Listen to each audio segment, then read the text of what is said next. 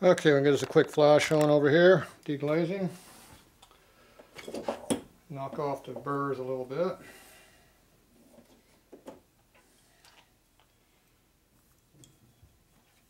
Cutter's trying to get away.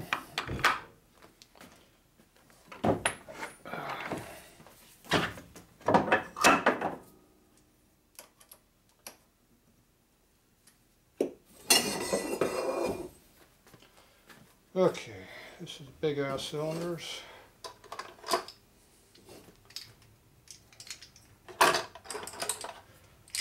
Here's a 500 stone.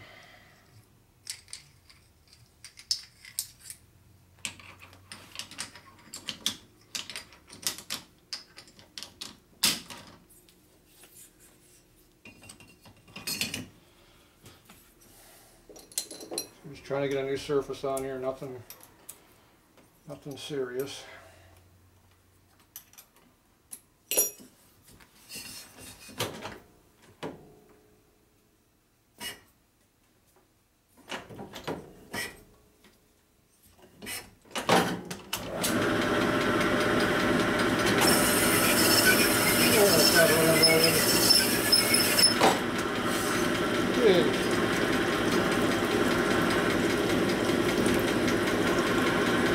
Definitely is not round anymore.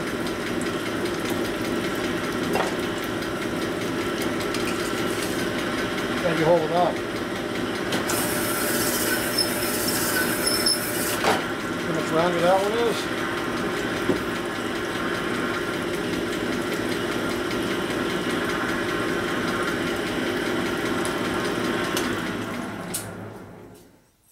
It's not how you hone the cylinder when you start, it's the amount of pressure on the cylinder after you run it. As the case is pushed on the cylinder and the motor mount shove the motor one way or the other, it warps the piss out of the cylinders. That's why torque plates aren't worth a crap. It's never the same after it's installed. Never. So obviously that thing's probably got 2 thou out around on the bottom. Right now I bet. At least 1.5 thou as bad that thing was pulling on my hands. I'll guarantee I had it within 1/4 of a thou when I honed it, if not closer, originally. Okay, these are, well, these are probably 500 grit stones. I use these for my plateau cut. So I knock off the titties. I gave it 2 strokes with the 500 stone, which is about 360 grit, I think.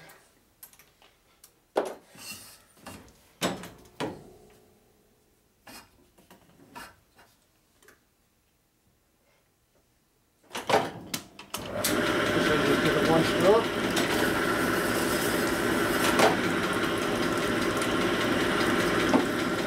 That's all it gets.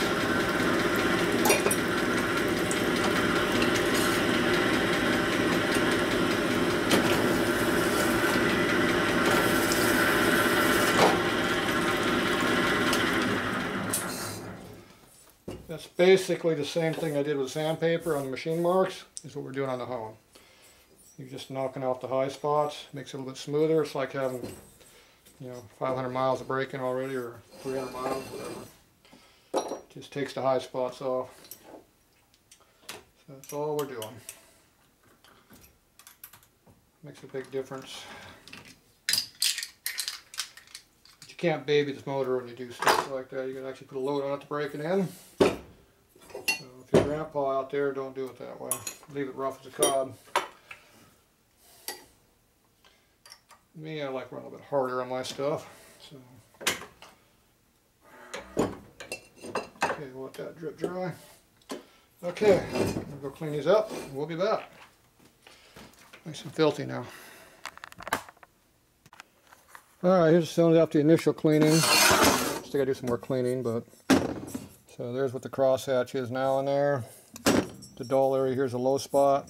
Crosshatch is where the hone hit. So you can see all the different amount of warpage in the cylinder. This one here, you can see there's more warpage in it. It's a bigger high spot, or low spot I mean.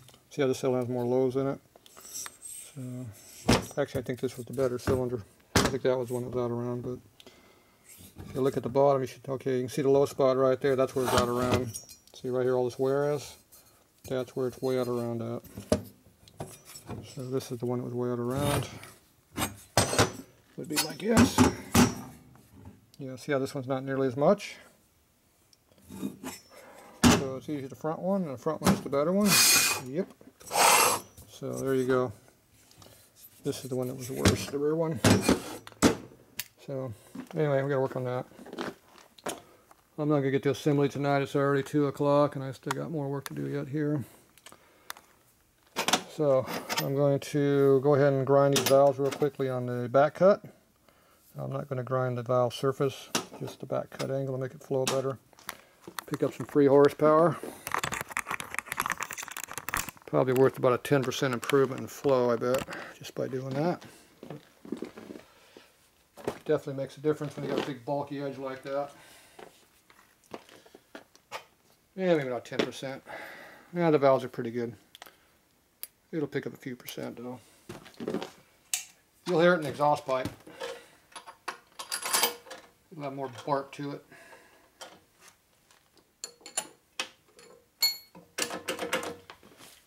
Okay, so we're just going to go in here. Can't really see what I'm doing, I don't think. I can't see what I'm doing either. I work blind when I do this job. Anyway, that's the best view you're going to get. So we're going to change our valve angle. Intake, I'll go about to there.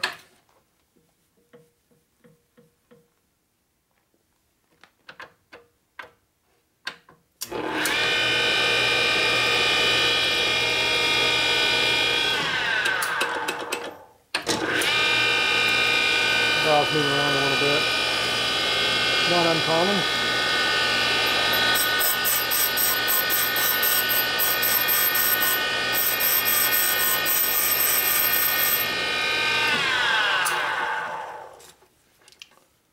See how it's barely hitting on that side.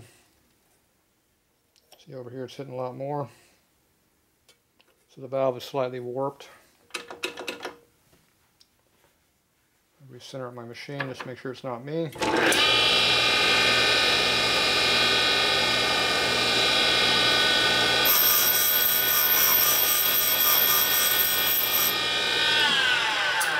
Doing the same thing.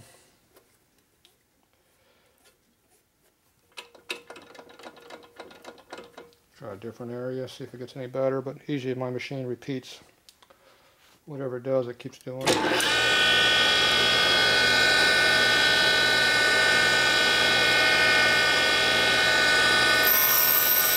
It's the same grind here.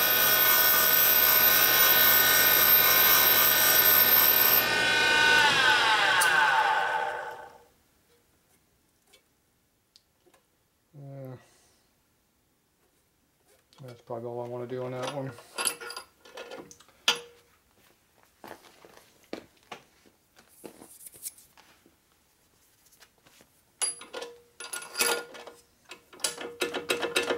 See if this one's any better.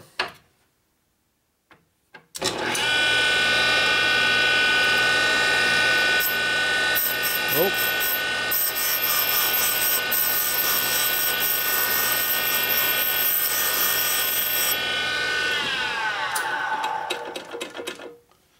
Recenter it, see if it changes.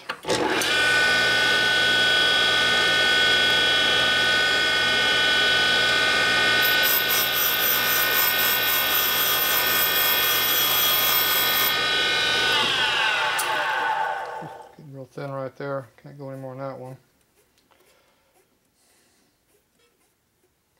That might have got worse. Find a different area.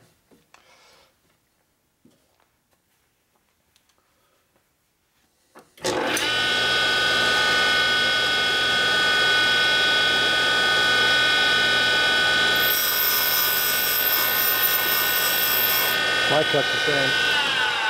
I turn the valve 180 and still the same thing. So these valves aren't very straight, but that doesn't surprise me. I didn't expect to be that far off, but oh well. To fix that, I'd be doing a valve job, right? Yeah, pretty crappy. Alright, those ones are done. See if the exhausts are any better. So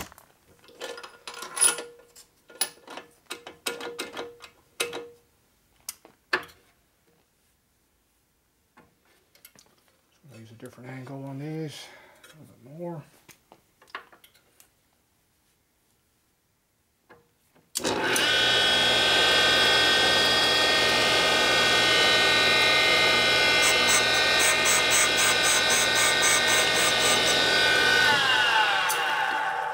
Same problem.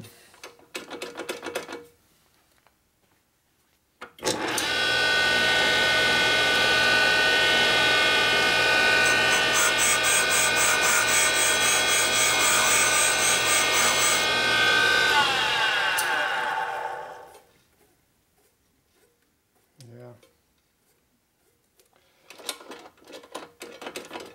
Turn 180, see if anything gets better. So I usually repeat pretty close, so.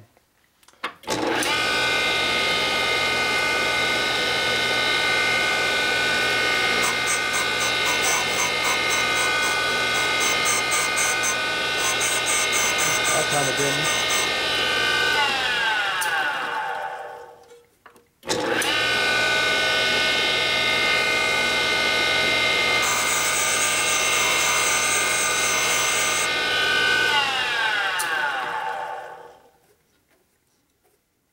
That time it's close to the old valve is. Must be a low spot in there somewhere I grabbed a hold of. That would definitely change the center line that third time I did it. So all these valves are kind of warped a little bit, I'm guessing.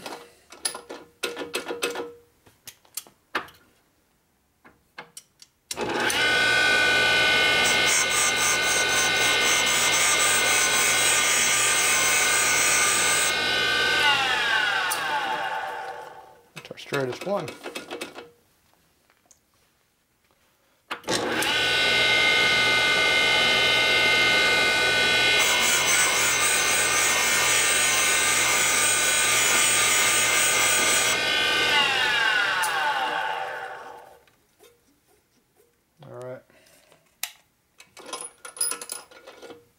Okay, I'll go clean these up.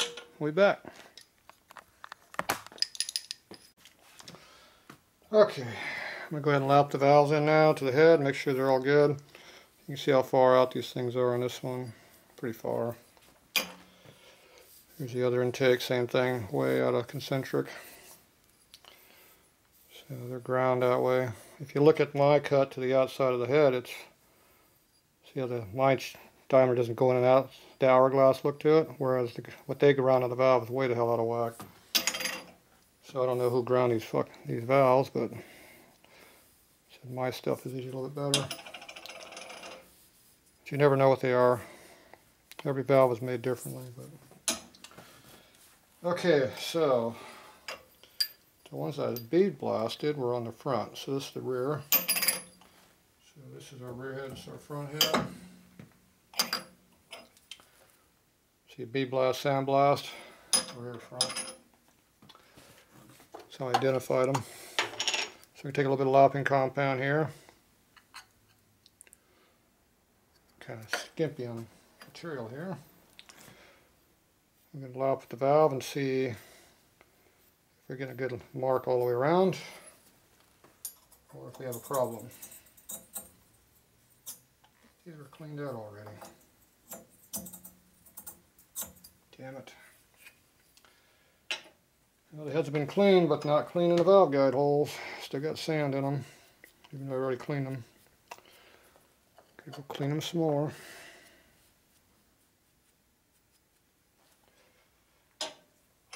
Oh well. See, that sand goes everywhere.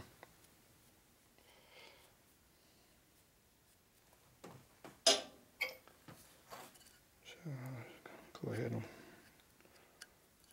get these lubed up. I'm going to go clean the heads one more time. Just I'm going to brush out the valve guide holes. Get all that nasty sand out of the damn things. and bead combo. Okay, we'll be back.